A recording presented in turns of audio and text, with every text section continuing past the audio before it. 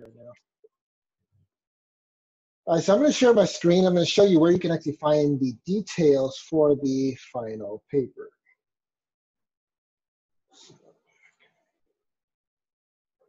So what you're going to do is you're going to come over to Canvas. And the way you're going to find the details for the final paper is you're going to come up here to the course page. And you're going to scroll down to this help for your final paper. So there's 4 documents. And each one of these documents is something different to help you out with this final paper. Okay, so the first document, which is the research paper directions, you should probably just download all of these. I would suggest printing them out because I personally like actual print paper. I'm not a huge fan of reading stuff off of the computer, but again, that's your decision. So this is the research paper direction. So this just shows you, you know, just kind of like a general outline of what you all should be doing, what's kind of expected out of you. The next document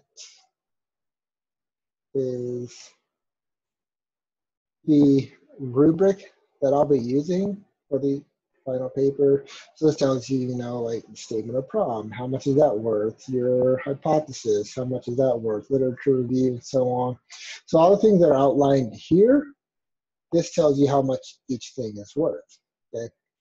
Now this next document, getting your stats from SPSS, this is a document that shows you how to do all the procedures that you're going to have to do in SPSS for your final paper, okay?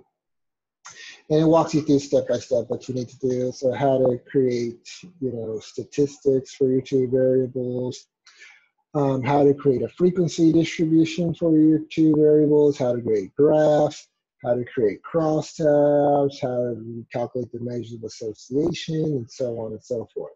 So that's what you need that for.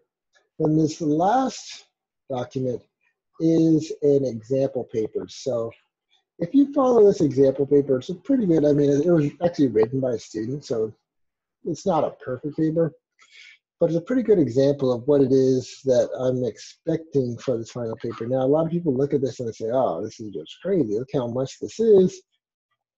I mean, yeah, it's close to like something like 9 pages, but I wouldn't be overly concerned about page length because, like I said, some of the stuff is just, you know, graphs, tables, you know, that take up a whole page. There's a works cited page, that's 1 page. There's a reference page, that's 1 page. It's actually not quite that long. Only a couple pages of writing, and a lot of the writing is just reporting what's actually in these tables and graphs and the crosstabs and, you know, the measures of association, chi-square, things like that. Okay, so that's what those 4 documents are for. Let's take a look at this research paper document.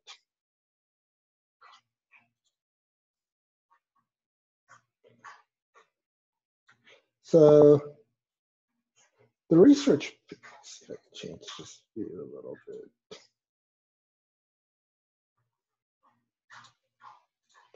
Okay, so the research paper, you can kind of think about this final paper as currently this semester, it's an extra credit final paper. Kind of think about this final paper as a kind of like a practice or like a mini research paper. So like I said, this statistics course is kind of like an applied statistical research course. So kind of want to think about this as kind of like a practice, like journal article that you might be writing, that you might be submitting, okay? So most quantitative research papers follow pretty much the exact same format. And so this is the format that you'll be following. The first thing you're gonna do is you're gonna have obviously a title page and stuff like that. So if you look at the example page, there's a title page. So it has a title, student's name, obviously you're gonna put my name and the date and so on and so forth. You're gonna wanna make sure that you're following APA format as well. There's 2 formats that I'll accept, APA and ASA. Just use one of those. APA is standard, ASA, American Sociological Association, is something specific to sociology. And it's pretty much the same thing as APA. So if you follow APA, you're pretty much good, okay? So the research paper, like I said, you can think about it as kind of like a practice, you know, academic journal article. You're gonna start off with a title page, then you're gonna go into a statement of problem. Okay, so what are you doing with the statement of problem?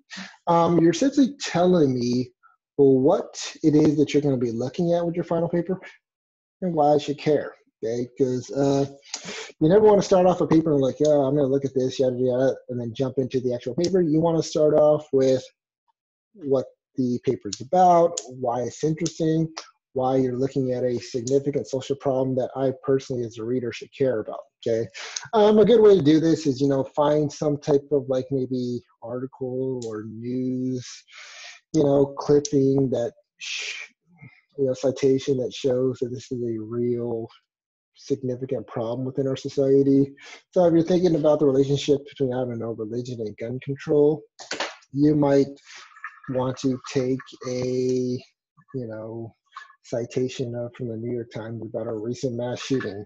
I'm sure there shouldn't be any problem finding one of those because they happen all the time nowadays. Okay, so find something, some type of like attention-grabbing headline from one of the news like that. Tell me about what it is that you're looking at and why I should consider this to be important. So if you look at this student, the student is looking at the relationship between religious service and or people attending religious services and whether or not that influences people's view on the death penalty, whether or not they're pro capital punishment or whether or not they're against capital punishment. Okay.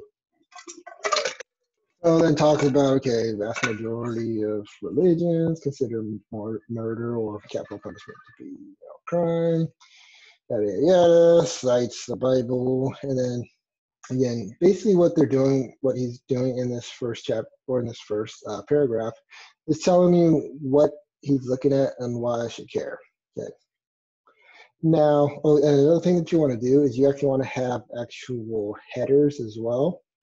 And I know you've been told, throughout your entire academic career, never write in first person. When you're writing a research paper, you actually write in first person. So you write, well, I did this, and this is what I'm looking at, and these are my two variables. So don't worry about trying to write this in third person. That doesn't matter. Okay. So then you're going to have a heading for review of literature and development of hypotheses, because typically what you do when you write a research paper, you start off, you talk about what it is that you're looking at, and then you do what we refer to as the literature review. So with a literature review, if you're doing a real literature review, you would go look at peer-reviewed academic journals, look at them typically within the past decade, look at the research that's been done in the field in the past decade, look at what other experts have said about the relationship between the two variables that you're looking at, and then think about how it is that you can expand on the studies that are already out there, because there's no point really doing the exact same thing. But maybe there's like a control variable that another professor missed, or maybe that, maybe this professor looked at this one theory from this one angle, and then you want to apply it to a different institution or something like that, right? So what you'd want to do is you'd want to go do a literature review of what other professors in the field have said about the relationship between these two variables and where you're going to find the literature for your topic. Okay, ideally what you want to do is you want to come over to College of Desert's website and come over here, click on library. Now you're going to come over here to this library database. If you're doing this from your home, which you probably are during these times, you're going to come over here and you have to enter, I think, your username and your password. And then you'll get access. So ideally, you probably just want to go to EBSCOhost. And then academic search complete is, again, probably ideal here. And let's say I want to look at the relationship between social class and health.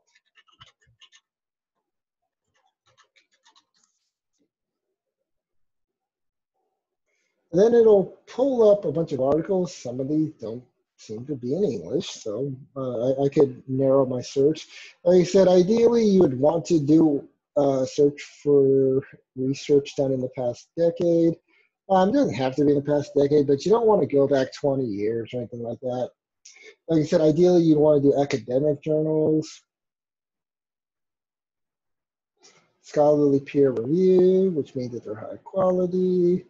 And then you also want full text articles.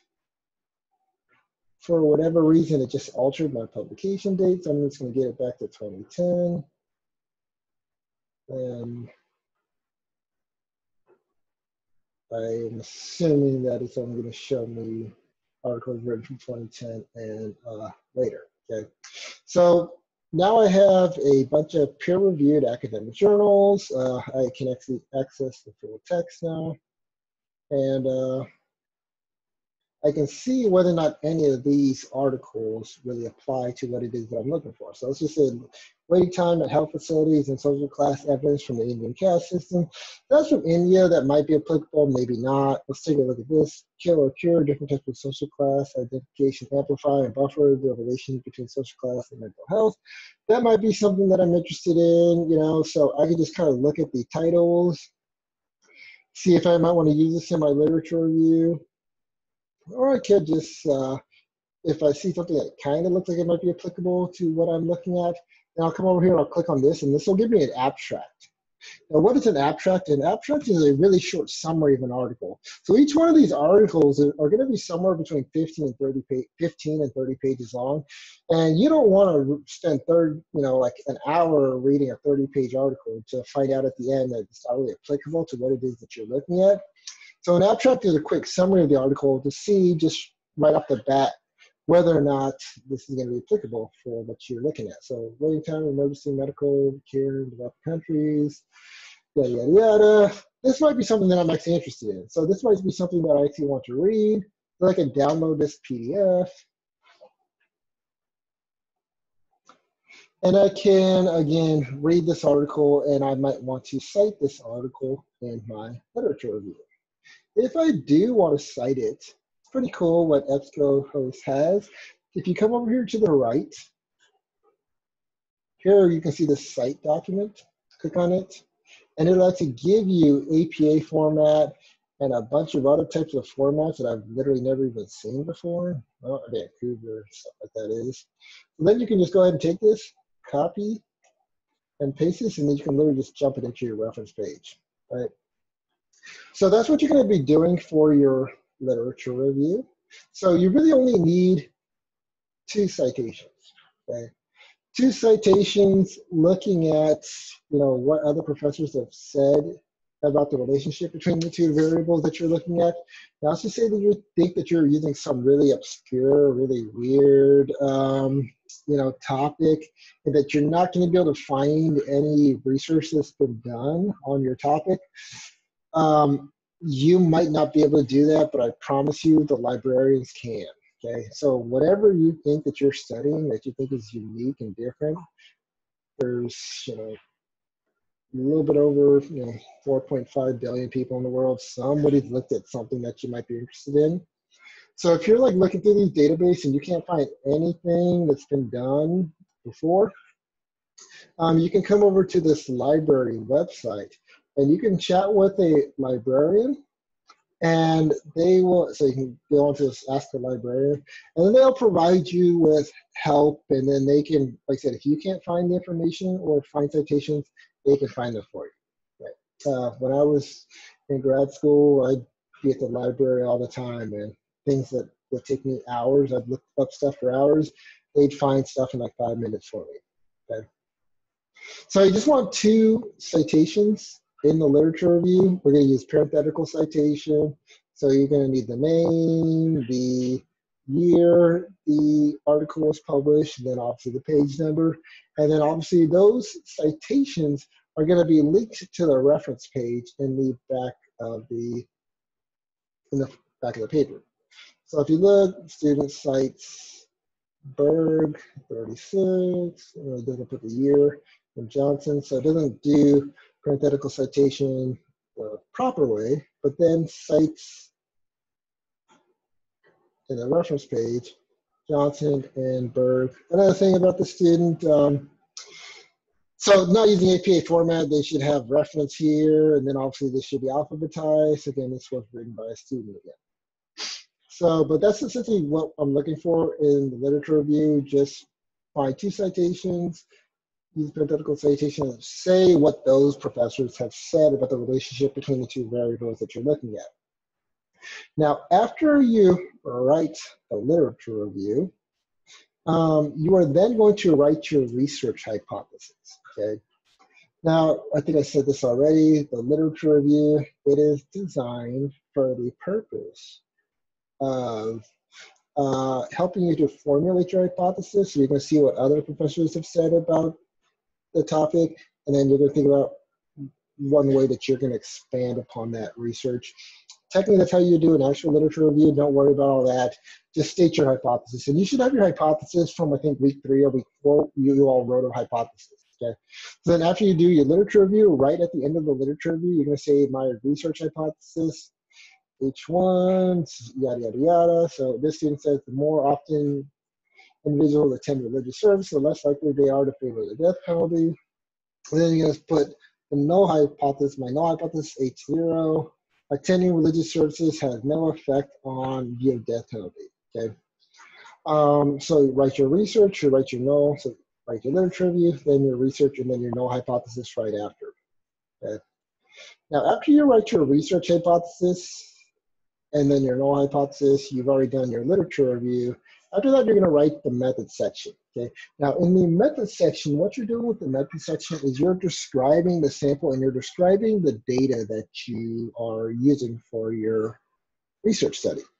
Now, like I said, if you're doing a real research study, the reason why you'd want to write a method section is because you want to be able to give any other professor who may have read your work the ability to do a replication study. So let's just say that I make the argument that crack cures cancer.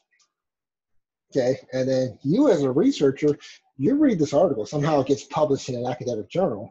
You read this and you're like, this is complete crap.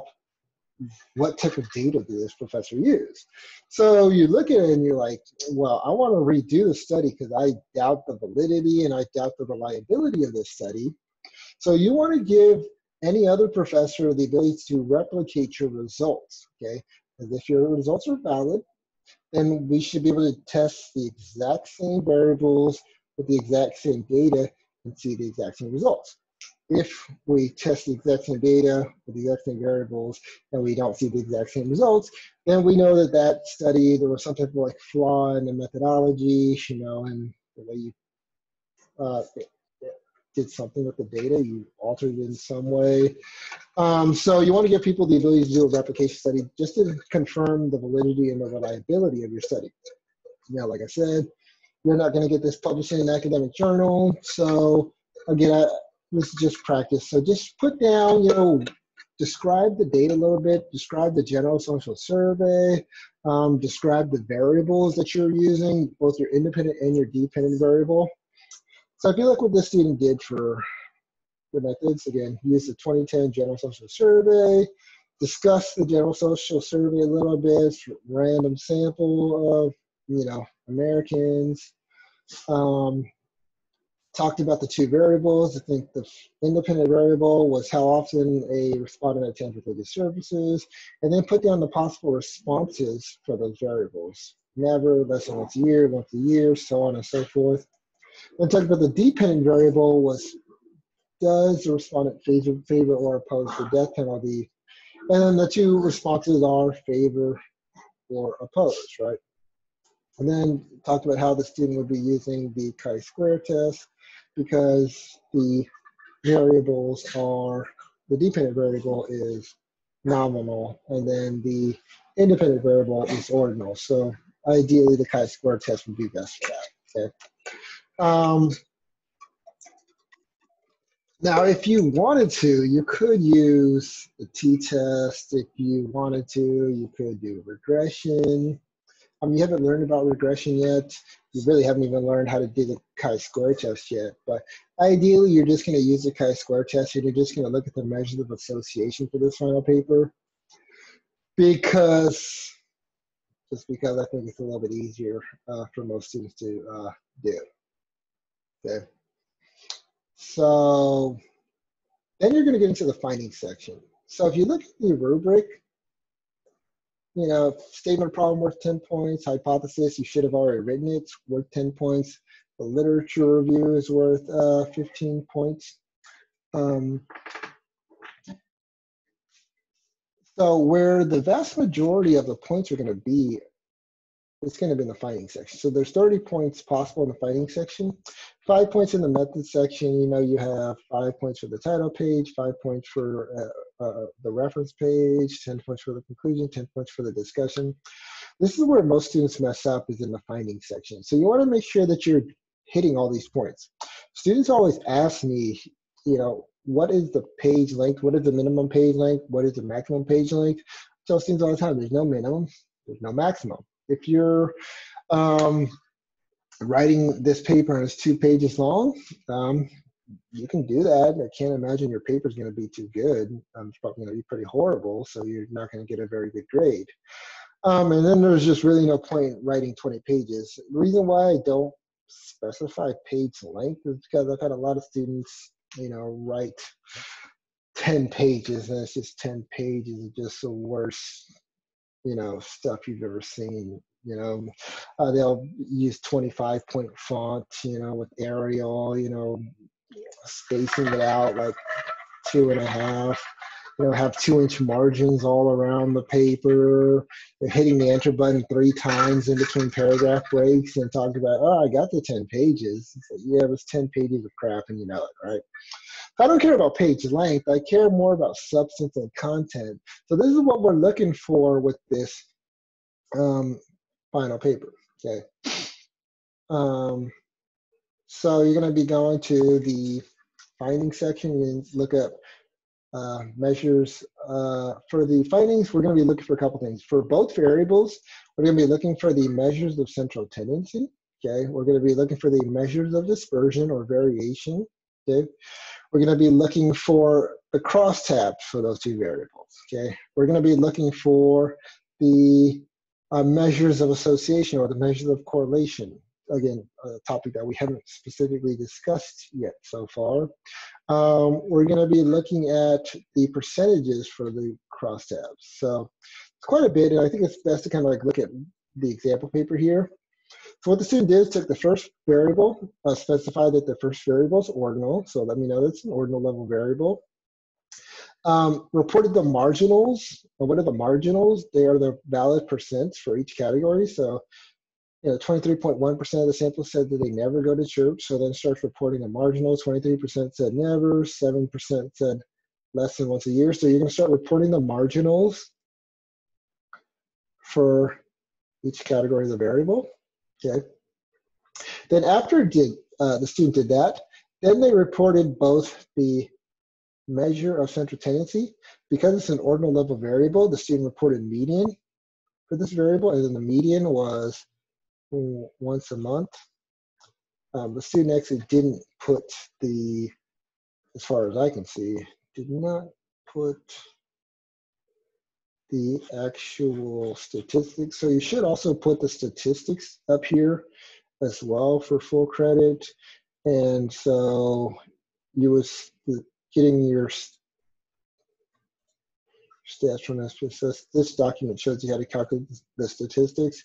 So we should see this chart to see, you know, which category is the median, which category is the range, which category is, you know, this and that. So that's one thing that the student missed there. But again, the median, which is the right measure of central tendency of ordinal level data, I'm assuming the student calculated, was once a month. And then the range is more than once a week to never. So the range is the highest category subtracted by the lowest category. So it's from here to here. So the student reported those, right? And then created both the frequency distribution and then the graph for that. Again, this document will show you how to create these tables and then these graphs. So after the student did that for the first variable, pretty much repeats it for the second variable. So the second variable is also ordinal. The second variable actually isn't ordinal, it's nominal, okay? And then again, the student reports the marginals in the sense that the valid percents, 7.5% said that they favor the death penalty, 32.5% say that they oppose, so they report that. The mode is the ideal measure of central tendency for nominal level data, so they got that right. Probably just accidentally put ordinal and should have put nominal. And then the IQV is 0.877. So the IQV is the index of qualitative variation, which you would need to hand calculate because SPSS does not provide that. You learn the hand calculations through chapter 4, okay? And so the student reported the IQV, which is the right measure of dispersion or variation for nominal level data. Then put the frequency distribution and then the graph. Reported the percents for the graphs, not the frequencies. Then after did that for both variables, then came over here and created a crosstab. Now this crosstab did a pretty good job of fitting a crosstab on the actual paper, even though it's a little hard to read it in that sense. Yeah.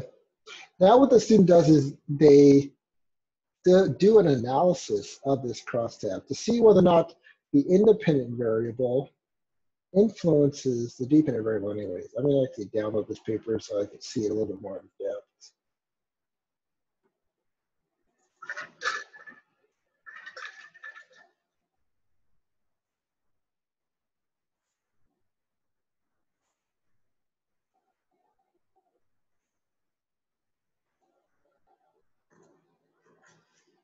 Yeah, so we should be able to see it a little more in depth now. So we can actually read this crosstab. So when you look at this crosstab, the student makes the argument that people who, I'm assuming, go to church are more likely to oppose the death penalty. Okay, so when you look at people who go more than once a week, the percentage of people who oppose the death penalty is 38%. And that's higher than people who never go, which is 31%. Is there a relationship here? Yeah, but it doesn't really seem all that large, right? If you're just looking at the percentages here.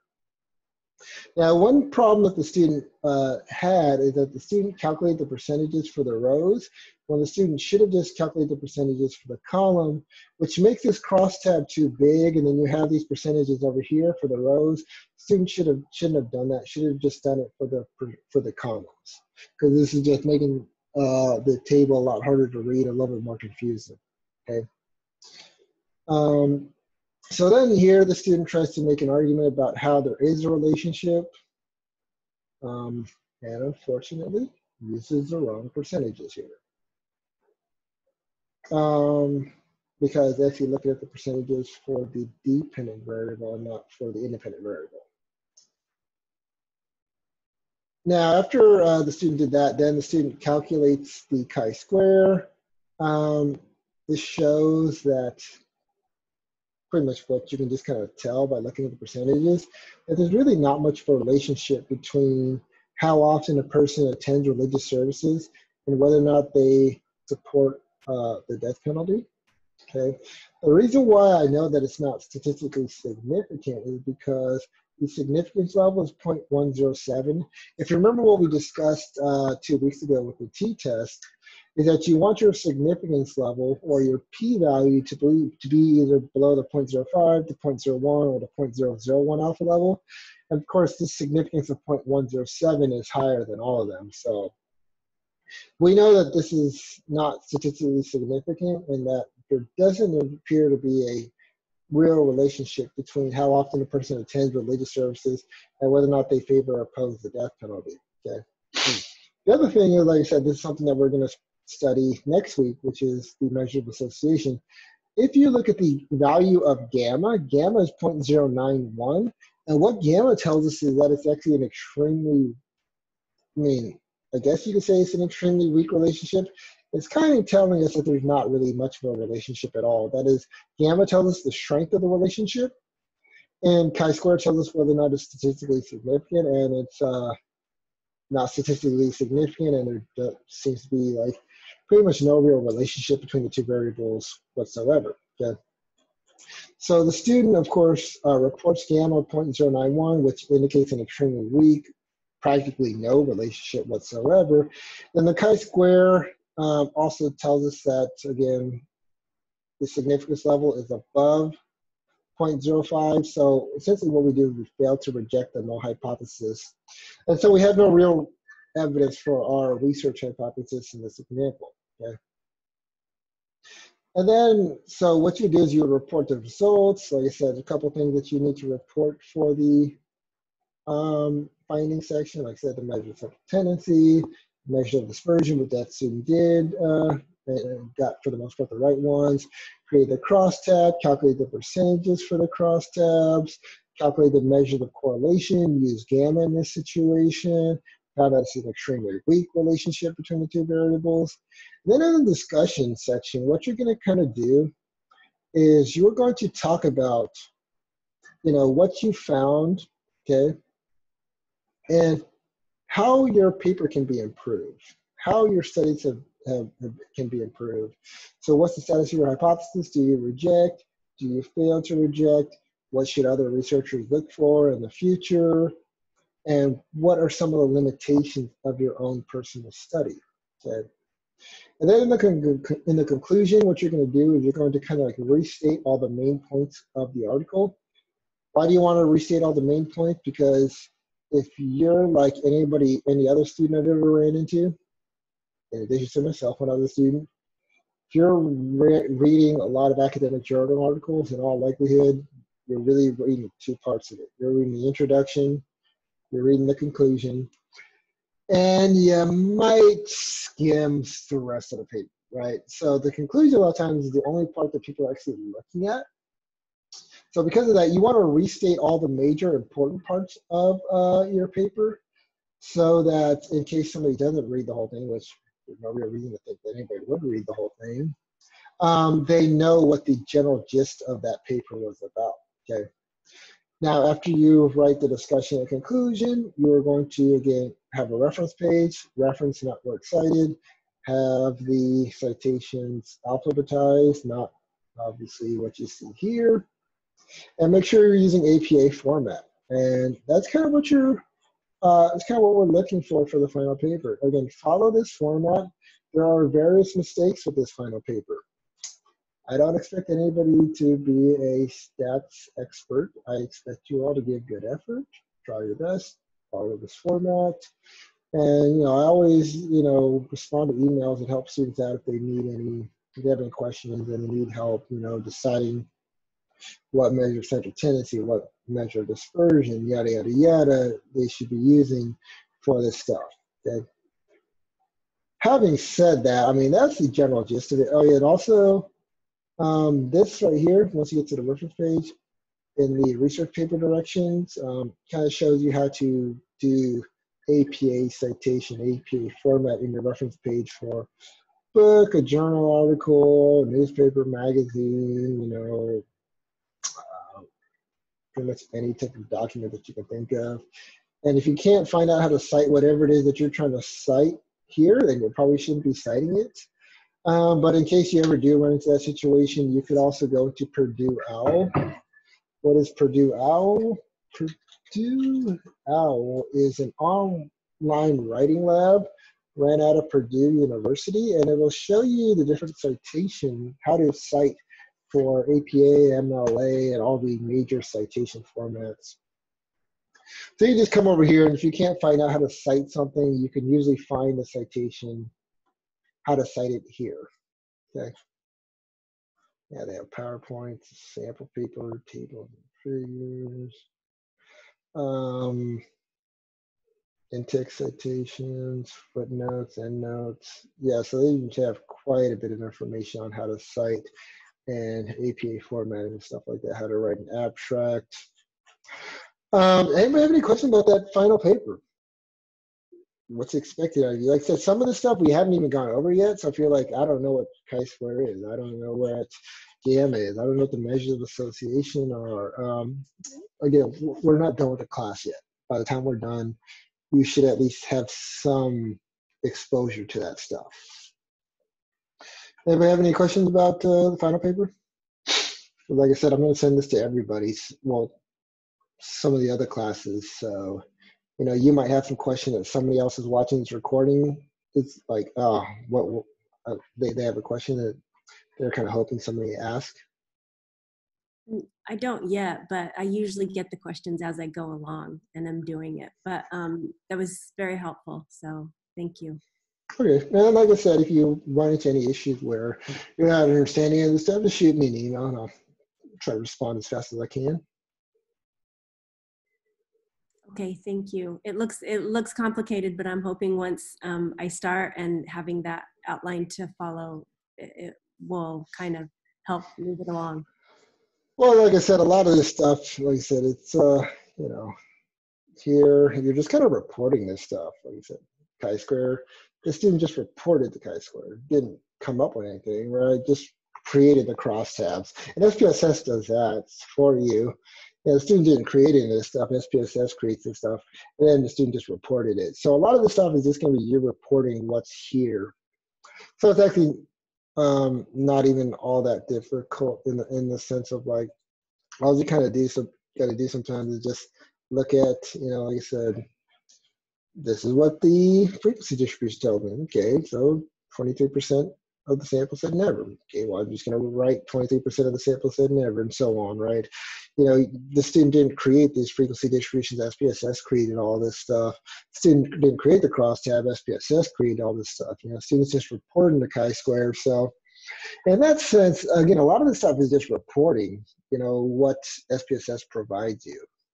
So, like you said, there is some writing, but it's not extremely difficult. Right. Some of those charts look like they came straight from SPSS. Did they copy and paste? Yeah. Or So that's actually a good question. So yes. So let's just say that I wanted to pull, like I said in the lecture, I gave an example of these charts. Just say I wanted to pull them. What I do is I copy, and then I just go to a Word document. I'm just going to create a new Word document, and I can just actually I just realized I'm not sharing my screen, so let me share my screen. So let's just say that I'm on SPSS. I'm in the output. I can take this and copy. Then I can just paste this to a Word document. Then I can get my output over to Microsoft Word. Now this looks pretty crappy, right? This is like spread across 3 pages. I wouldn't want to have it look like this. So what I would do here to get it to fit all on one page is I'd come over here, I'd click on the output, then I'd right click. Okay, so I'm gonna right click. I'm gonna hit copy special. I'm gonna save it as an image. And then when I paste it to a Word document, still not really gonna look all that good, but it's gonna look better than what it looked originally. And it's gonna fit all on one page. So that's one thing that you can do. So ideally what you wanna do when you get your output and then you transfer this stuff over, you create a crosstab, or you create any of these like, you know, the frequency distribution or the graphs in SPSS, you just copy them. And like I said, if they're not fitting on the page, just do copy special, save as an image. This works for PCs. I don't believe it works for Macs, and I don't have a Mac, and I'm not very familiar with Mac, so I don't really know how to make it work exactly with Macs.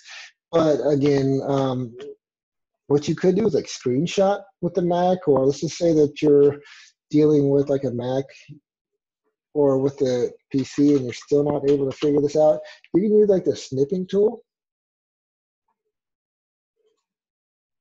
Then you can just do this, and you can save this, and then just input that into the Word document, okay? So, you know, hopefully people are at least kind of familiar with their own computer so that they can figure this type of stuff out. So yeah, when you're doing this stuff, and then you're transferring this stuff over to the Word document, you're typically just gonna copy and paste the output. And then like I said, if it's not fitting, just do copy and special and save as an image. Good question. Anything else?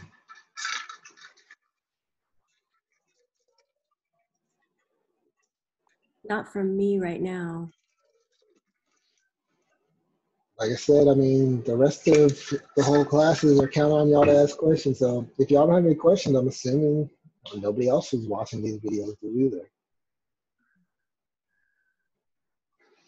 I mean, if there's no questions, like I said, that's the end of it. I will stop this recording. Like I said, I will send this to you all later on. Good luck completing that homework, and I will see you all next week. Okay, thank